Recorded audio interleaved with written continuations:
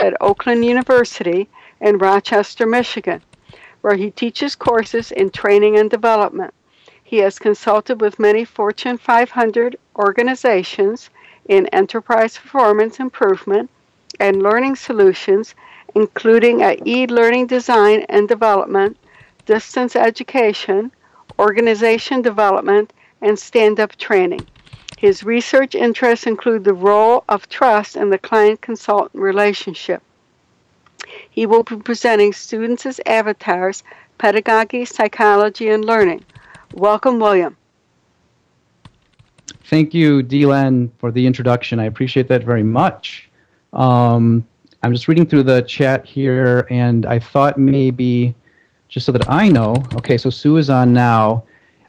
If you don't mind, maybe can we just text into your local chat if you can hear me speaking? Just type in yes if you can hear me speaking, so that I know how to go about this presentation. Okay, Alina can hear, I think, and so can Sue, right? Testing 1, 2, 3. I'll just keep chatting here. On and happy, yay, yay. Okay, great. All right, that's excellent.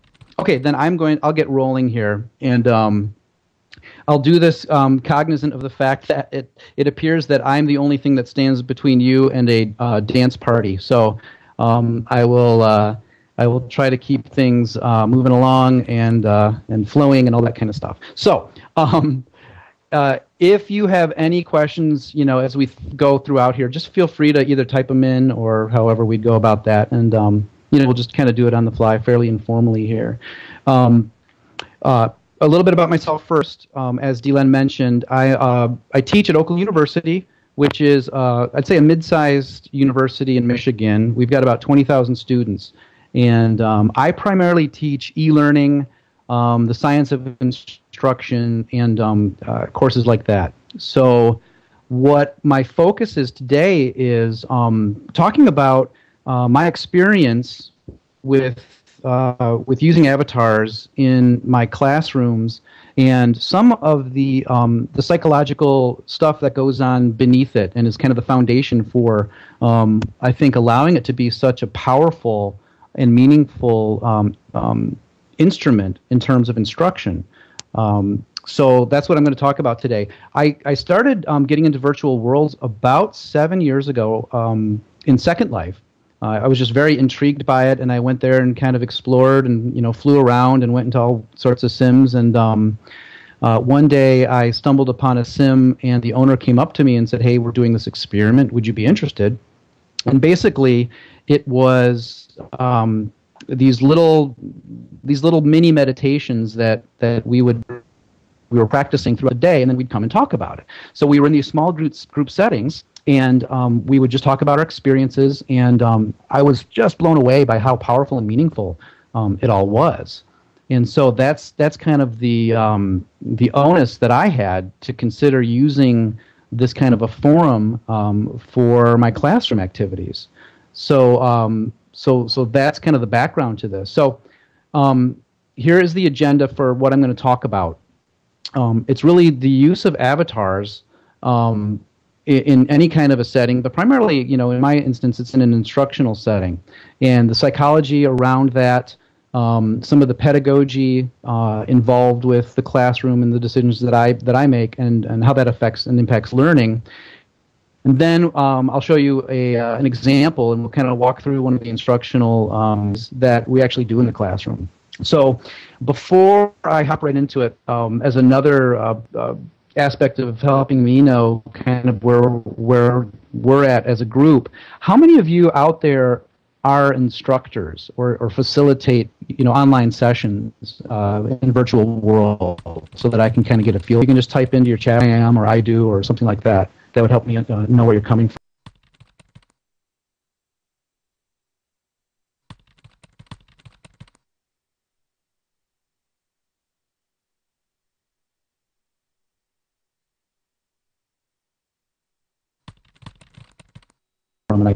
And I can focus the presentation a little bit on that.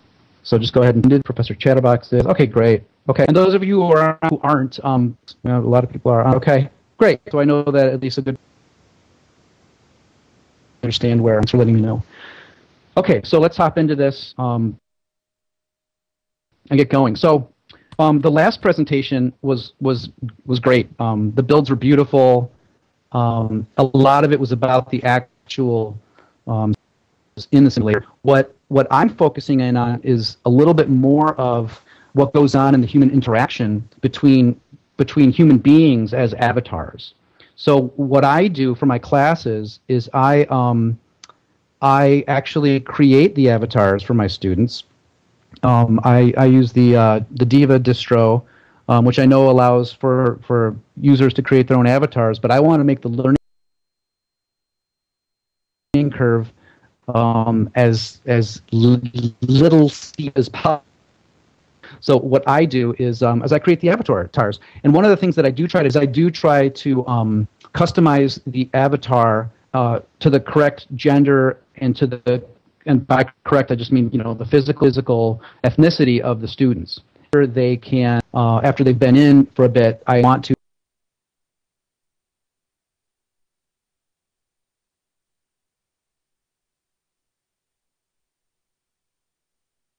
go ahead and customize their avatar. But right out of the gates, I try to make things good to go from the get-go. So all I have to do is really just resin world, right-click and sit. This is the purpose of our small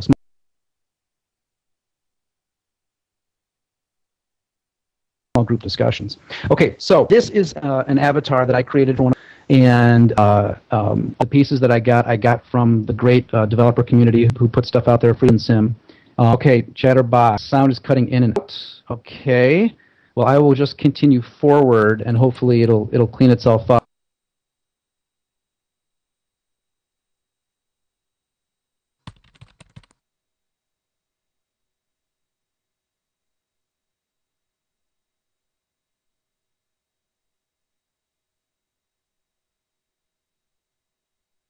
And if it does not, then we can go from student. And now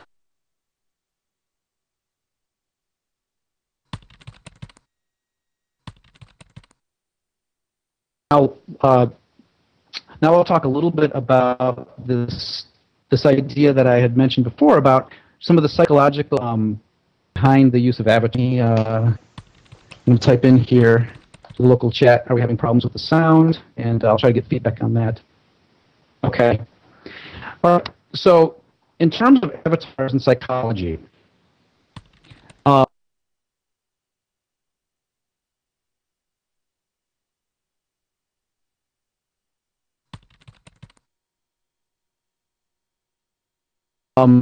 going to talk about three things briefly. And the idea of social cognitive science about avatar in educational interaction. What we're really talking about is the sense of being. Social presence can occur when we're having a phone call with our friend. So we don't have to be physically co-present.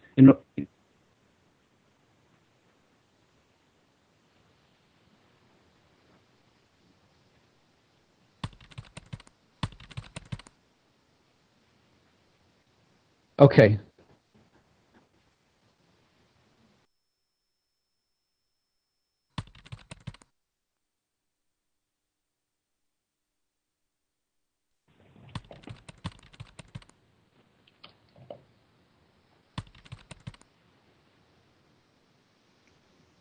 Okay, so I am back on and talking here, and sounds a little bit better. Okay, so I'm going to talk here and just continue on here. So I'll continue on. Hopefully, this is better. Okay, so the idea of okay, great, good. So social presence is kind of obvious, I think, to those of us who are here, at this conference. We kind of get that.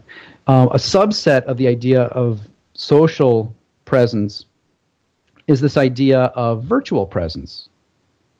Great, I'm glad that the sound is better. Good. So virtual presence is the psychological sense of being present in a virtual learning environment.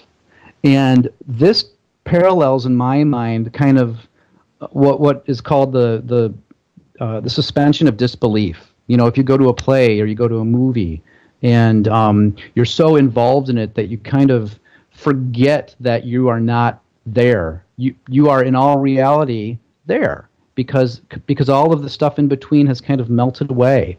And this is something that can happen in the virtual world, as I think most of us would concur.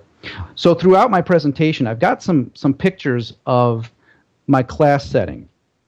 And I break up my class into small groups because I think it becomes unmanageable at a quantity of over 8. So I generally only go up to 8 in the small group conversation. So what you'll see are these images, and then I'm going to read to you actual comments made by students after the class. And I should say at this point, too, that my class is a graduate level class. It's a 600 level class, which at Oakland University is as high as you can go in the master's program before getting into a PhD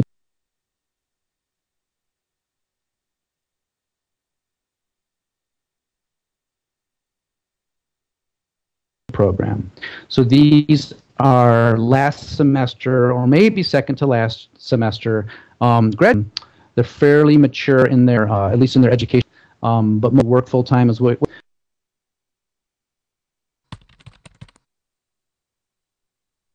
Are generally over 5. They are. So anyway, again, so going to read this comment, but it has to do with the idea of presence. I felt even though we weren't there, I felt like we actually were. Like it's not just typing. Like you could see the class sitting together. I can focus so much better than if it's just a typing session. So really what this is doing is this is comparing in the student's mind the difference between doing something like a live chat where it's just text and boxes kind of going by, or even something like an asynchronous discussion forum type of a situation or activity.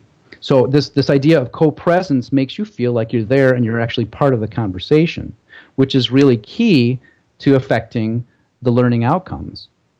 So here's another comment, and I'll read this one as well. I just feel like, I don't know if it's truly that they don't see themselves as an avatar. I know that feels really deep, but I feel like people felt really comfortable to just type it and give themselves a chance to edit and like think about what they wanted to say and have a chance to kind of defend what they're trying to put out there. So just like being in a classroom setting or face-to-face, it's conversational and you can make your comments and you can defend your comments and you can interact with other people and follow the flow, the natural flow and the organic flow of the conversation. One of the real powerful things, though, about this idea of presence is that an avatar is, in a sense, the great equalizer. And to students, that's a really key thing. By that, I mean that if you are in an avatar, everyone is kind of the same. So in a classroom, you might have the student that typically might sit in the back row, not raise their hand as much or make comments or ask questions as often as the student that might sit in the front row, who might be very boisterous, very outgoing, and being a big part of the class. And as a class develops through time, those behaviors only become the greater. The quiet students become more quiet. The more outgoing students become more outgoing. And to my experience, the avatar-based instruction, at least in a small group setting, is the great equalizer to that. And I find that the students who are more quiet in the classroom tend to be much more outgoing and tend to be much more involved when it's in a small group setting as avatars. So that's, I think, a real key takeaway from my experience in terms of using this kind of technology. So this was mentioned in the keynote yesterday, but the idea of social learning. We all learn socially, so this is nothing unique. We all also can learn, obviously, just as an individual on our own, but social learning is extremely powerful. So it is, by definition, a change in the learner's knowledge due to interacting with other people. So when we can enhance and augment interacting with other people, then that would be a very powerful tool to use. So here's another comment that I'm going to read to you. In real time, in the chat, it's fast. And there's always new subjects, and people talk about a lot of different content that was covered in the chapter. So you really have to be knowledgeable about it and familiar with it in order to be able to participate in the discussion. So one of the things that I love about this comment is that what it's saying is that you have to be prepared. So in essence, this is actually kind of like a flipped classroom. The class that I run is a seminar type of a class at the graduate level. So what I require the students to do is they have to do readings prior to coming to the class session. And then in the class session, one student will be assigned to do a very brief written presentation that I distribute to all the other students via a note card. The students will all read through that, and then we will discuss that as basically a conversation starter. But if a student hasn't done the reading or hasn't done the work to prepare, it becomes obvious pretty quickly, because it's not like you can have the book next to you and try to be involved with the conversation, because it's going to pass you by. So you really have to be knowledgeable about it and familiar with it, as the student says, in order to keep up with the conversation.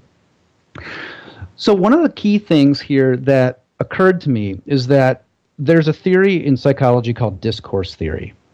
And discourse theory, I think, plays a very significant role in students being avatars. So basically, discourse theory explains how, as human beings, we have a very powerful reaction to being involved in a conversation.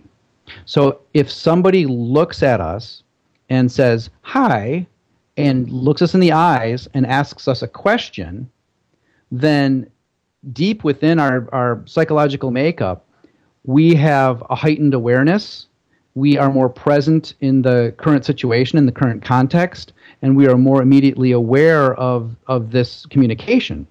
So discourse theory suggests that once, as human beings, we are involved in this kind of a situation, everything is kind of heightened.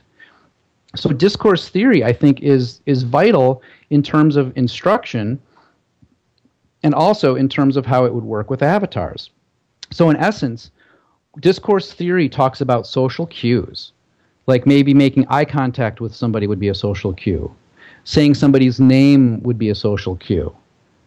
So if we have some kind of an instructional moment and we can put a social cue in there to use somebody's name, like, "Hey, Jim, what did you think about this topic?" Well, Jim's attention is going to be heightened. We've used a social cue, and what we do is we activate a social response within Jim. So Jim has this heightened social response because this has been activated. What that yields is an increase in Jim's active cognitive processing. So basically, his brain kicks into high gear to be able to deal with whatever this engagement and this communication is going to require of him. Now, in an instructional setting, if we can follow these steps, then what it can do is it can yield to an increase in the quality of whatever our learning outcome might be. So obviously, in terms of avatars, is if we have this presence, this virtual presence, and we can utilize these kind of social cues to really engage our students, and maybe that's even the big topic of what this is all about, is about student engagement, then we can enhance the quality of what we're trying to teach them in the first place, which is to enhance the quality of their learning outcomes. Okay. So what we're looking at now is the third part of what I wanted to talk about with psychology, and this is basically where modern cognitive science today can contribute to how we look about instructing students and just learners overall. Cognitive science offers these four aspects of cognitive science, and the first is the idea of dual channels. And I'll be really brief on these four things, but they're very interesting to me anyway, and I think they're very important in terms of putting together instruction for students. So the idea of dual channels has to do with the fact that in our brain we actually have two distinct channels that process information as it comes in. The first channel focuses on the image side of the world, really. So, for example, I'm looking outside my window right now, and I have a maple tree out there, and I see these green maple leaves. So the side of the channel of my brain that focuses on images and the perception of images and the processing of that is looking at those leaves and seeing green leaf. Now, the other side of this dual channel is the side that sees, or that processes rather, things in terms of verbal information. So this can either be through the auditory channel and hearing things, hearing words, or through reading text. So both of those things, reading text and hearing words, goes through this second channel, this auditory channel. So on one channel we have images, and on the second we have verbal. And in summary, what cognitive science research tells us is that as instructors, if we can effectively combine these two channels together and focus on one specific piece of information, we're more apt to successfully have whatever learning outcome we're looking for. Okay, so that's the idea of dual channels. The second idea here is limited capacity, and this is really important because it's super easy to inundate our students or learners or really anybody who doesn't have the same level of knowledge or experience that we have. So back in the 1950s, a professor from Harvard named George Miller wrote an article about the number 7 and how 7 seemed to be this magic number in terms of the way that we remember things. That 7 seems to be really about as much as one person can hold in their working memory at any one piece of time. And it doesn't seem like a very big number, does it? But Miller suggested that really 7 plus or minus 2, so anywhere from 5 to 9, is all that our limited minds, our limited working memory in our mind can hold at one time. Well, recent research has actually downed that number to about 4 plus or minus 2.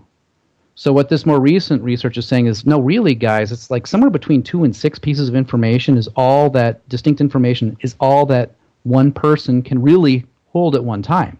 So we need to be aware that simplifying things, chunking things, and presenting things in a manner that's easily and readily digestible is very important. Okay, number 3 here has to do with learners being active. Now, yesterday in the keynote, there was talk about constructivism. And in essence, what constructivism talks about is how the individual learner constructs their own reality and constructs their own learning. Well, that's not so different from what cognitive scientists talk about in terms of active processing. So the first thing that happens is selection. And selection is basically that of all of the myriad things that are going into our senses at one time, we need to be able to select in on the one thing that it is we need to focus on, or else we will be easily overwhelmed. Organization has to do with how we then process that information and categorize it in a way that's meaningful to us. Integration is then how we take that now and store it into our long-term memory based on something that we can relate it to, like either our previous experience or knowledge that we might hold that can help to ground that information. And then lastly is transfer, which is basically how can we apply this in the real world, either immediately or perhaps in 2 or 3 months down the road in an effective manner.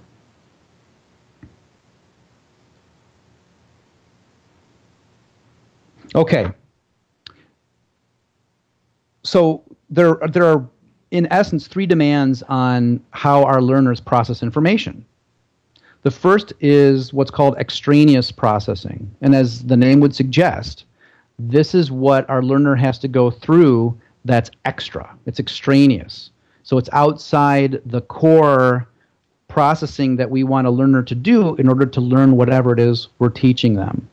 So, for example, when I have students come into my sim for the first time, almost 90% of what's going on is extraneous because they're trying to figure out the interface. They're trying to figure out how to walk. They're trying to figure out how to sit. They're trying to figure out all that kind of stuff. And all those things are outside, what we're really trying to learn there, which is the content of the course. So for their immediate purposes, it's extraneous. The essential processing is that which contributes to them learning the content. So this is really the vital part of it. the stuff that needs to be done within their own mind in order to learn what they're learning. The third part is the generative processing. And this one is the one that I believe that avatar use for students is actually really powerful, because this has to do with a student's motivation. It has to do with how much energy they put into their own learning and how involved they are in their own learning. And I think that the social presence that avatars allow for and the great equalizing that avatars allow for can yield to a very positive effect on generative processing.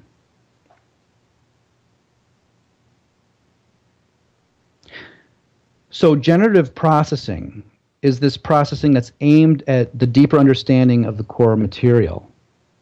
And it's created by the learner's motivation.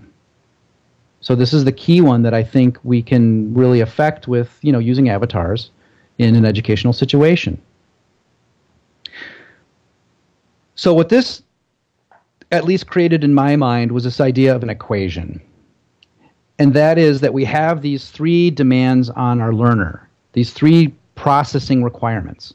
One is this extraneous processing, the stuff that we don't really want. The second is the essential processing, which is what we really need. And the third is the generative processing, which students need so that they can learn better. Now, the sum total of all these things, they're all demands, right?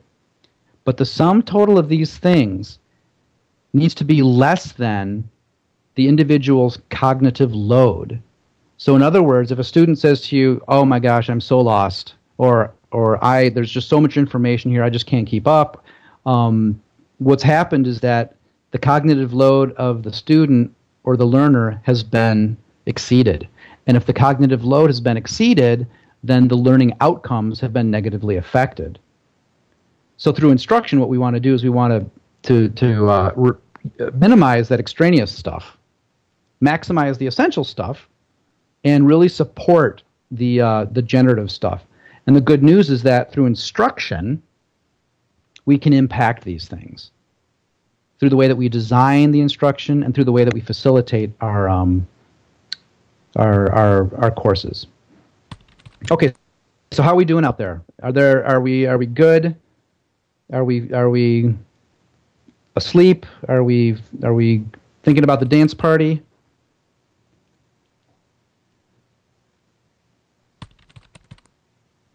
Okay, well, I'll just keep on cruising along here. Okay, so let's talk a little bit now about pedagogy and how this is going on. Okay, great. Thanks, Professor Chatterbox. Sometimes it's nice just to have some kind of feedback. I'm just looking at a screen of avatars and chairs. Okay, thanks, Sue. Okay, so in terms of pedagogy, there's three things that I was going to talk about briefly here. The idea of blending, which we probably, some of us would have experience with the idea of blending instruction, timing, how to prepare students for this kind of a thing, entering a virtual world, some tips on facilitating this, and then lastly, and pretty importantly, the idea of context and how that affects avatars and the learning. So what I did is in one of the classes I teach, I use a book by William Horton, who's an e-learning designer, and he has a checklist. So what I did is I took his checklist and I just changed it a little bit to talk about avatar use. So I guess what I'm doing is I'm giving a verbal citation to William Horton on this slide, since I don't have it in text up there.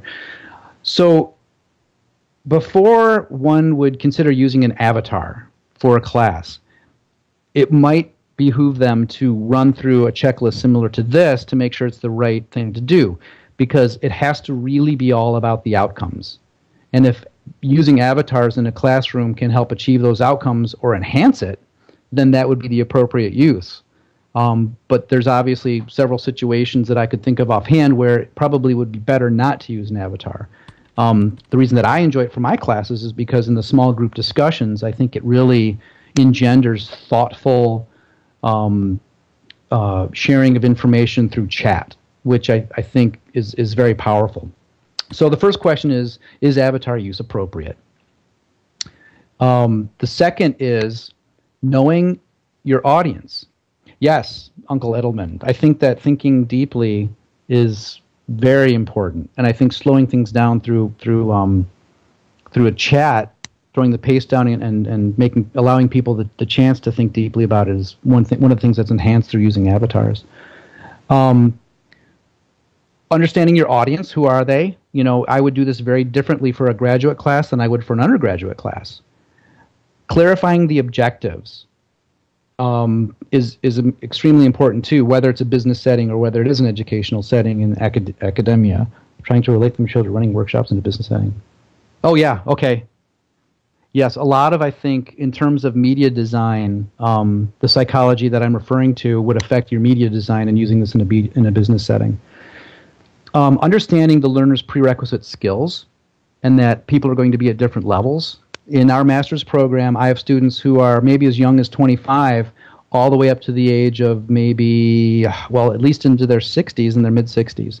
So obviously we have tech natives, and tech non-natives, so that has to be addressed differently. Setting guidelines, which I'll give you an example of in a few minutes. Communicating how evaluation works, which is very important because the quality of the discussion in these live settings is what I grade. So it's important that they know that so that they can proactively determine how they're going to be communicating. And then lastly this is very active on the part of the instructor, is active monitoring and active guiding throughout the process. So, okay, talking about the blended aspect here. So blended instruction combines face-to-face classroom methods with computer-mediated activities to form an integrated instructional approach. When I first started doing the avatars for this this graduate seminar class, I did all but 3 sessions as avatars in the sim. So our first class we met face-to-face, our last class we met face-to-face, and then once in the middle. And I found that was too much as avatars. So the second time I ran it, I went 50%. 50% face-to-face and 50 face-to-face and 50 as avatars. And that felt so much better, not only to me, but to the students as well, because the different environments obviously lend themselves to different social cues and different ways of sharing information and sharing thoughts. So here's one of the quotes from one of the students. I like that it's balanced. I like that there's time where you're in class, so you get those networking and those other opportunities to learn from each other. So in class you have more of that bond, those relationships that you've formed. I have another student who made a quote that I don't have in this presentation, but she basically said that it's really nice to be able to see people's faces in the real world first. So then when you come into a virtual world, you can see the face behind the avatar, and that makes for a more strong connection between that person. So there's some benefits to doing this live, at the same time, and that is that we have the potential to learn from others in a more profound way than something like, let's say, a discussion forum. Also, the facilitator is present, and the facilitator can answer questions as a content expert in terms of the subject matter, but also just helping to facilitate. And this also positively affects motivation. Okay, so what I'm going to do here is I'm going to, I think, go ahead a few slides. So one of the things I wanted to point out, though, is the importance of student preparation. And for those of us who've done this, this is probably old hat, but one of the researchers into this this kind of work has suggested that there's 3 dangers. The first is the idea of structure. So structure is the navigation and the graphical user interface, and things like learning how to walk, in a virtual world. So being able to prepare students that way is actually pretty vital. Response strategies has to do with making sure that students understand the expectations placed upon them about how they should respond and how they should act and how they should communicate within these new environments. And the use of tools has to do with how how are they expected to, and what are the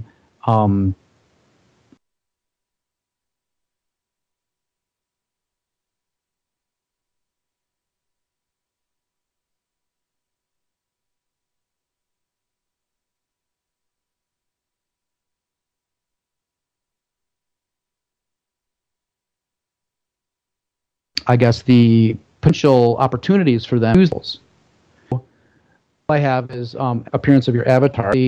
Turn into changing out your shape and your clothes and whatnot. Class during a meaningful content experience. So right around a campfire, and this stands up, changes his appearance, and is changing his wigs and is changing his jackets and all this kind of stuff. The use of tools was inappropriate, and it falls on me as because I obviously didn't clarify it enough to him that that's an inappropriate use. We need to clarify these things, setting ground rules. The first and best place for that is in the syllabus, but also we need to do it in class during an in-class session to prep in the virtual world. And then if we have a content management system like Blackboard or Moodle or whatever, the course site is also another place to communicate that. So what I wanted to do is just share with you the chat guidelines that I have as a note card in class that I hand out to the students during the first class. So as they're sitting around the campfire, I'll just drop this note card on them and ask them all to read through it, and then we'll discuss it so that we have a clear understanding of what the proper chat guidelines would be.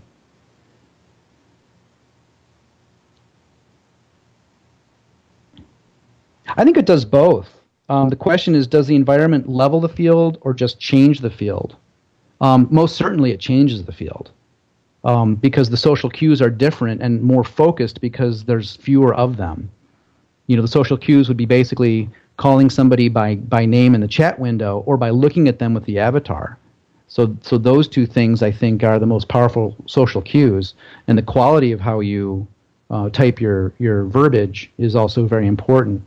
So it definitely changes it, but I think it's an equalizer too in that students aren't aware, or they're not worried so much about maybe their physical appearance or the way they speak.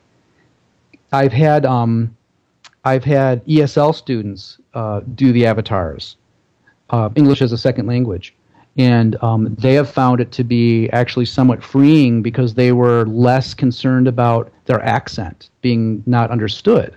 So I think it's a little bit of both. That's a very interesting question. And then I also share with them just some common chat acronyms because some of them might not know this. Okay, so one of the things I wanted to share too are just some of the facilitation tips. So in these settings, truly the instructor is way more of a guide than the traditional lecturer. So that's one thing to keep in mind. The guidance is through reflection, asking thought-provoking questions, providing immediate feedback, and using humor as possible. So here's another quote. It depends on the instructor if you're engaged or not. So if it's just one question and everyone answers, I feel that those answers can get lost. But if you directly asked one learner the question and they answer, I think that keeps the learners engaged.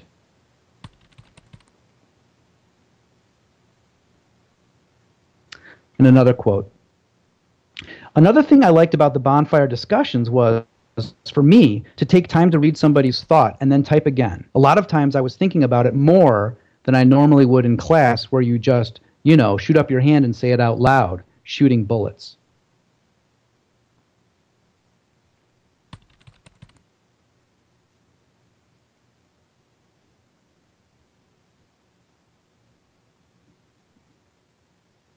Okay, so I'm going to show just a couple more quotes of students, and then we're going to call it a presentation here because we are running out of time. Okay, so here's another set of quotes. Whoops, let me go back one. Okay, hang on, sorry. Okay, here we go. So here's a student.